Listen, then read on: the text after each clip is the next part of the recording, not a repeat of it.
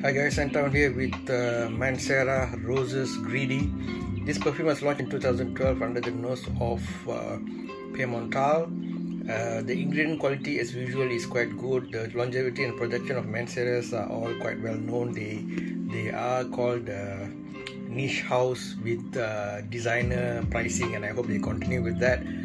Their blend is usually of quality. It's just whether you like their note combos or not, and that's a matter of individual preference.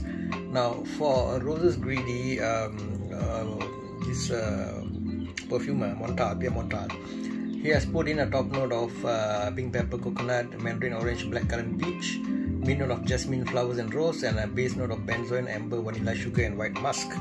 And this started as a unisex fragrance, but I think it leans a bit more feminine. And I can watch that, you know, after spraying it on, I wash my hand and all, and the smell still lingers, and that's kind of cool. And initially it gives me that blackcurrant hit first in the opening. Definitely that's the strongest among the opening notes, and then I start getting the jasmine and flower and all these other white musk and so on. So pleasant, nice to, it gives you that fresh vibe, you know.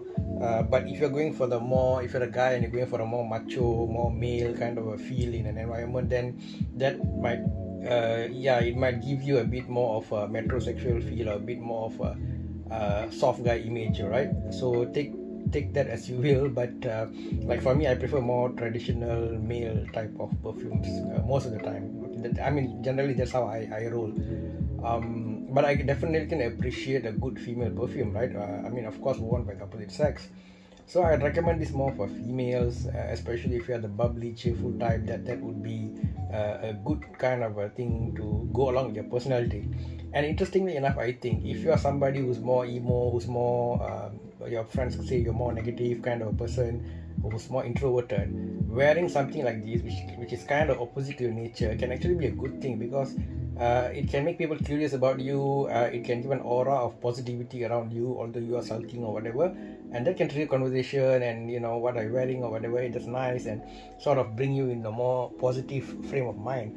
I do quite believe that perfumes can really alter our mood, and when you go for certain activities and you wear a perfume, it can sort of augment or enhance your feeling for that particular occasion or event. Of course, you must know how to choose your perfumes, and so the event itself goes a bit more better because you've taken a bit of extra care to not only wear something pleasant and sweet smelling, but also something that sort of goes with the theme of the event, right? So then the likelihood of good outcomes are, of course, better in the situation. Okay, so this is I think I did a short video of this as well before. I don't know, I give it a 2.5 or 3. The reason I gave a bit of a lower mark is more because of the fact that it can be a bit confusing when they say unisex and so on. So I feel they should just market this more as a female perfume, it will be better.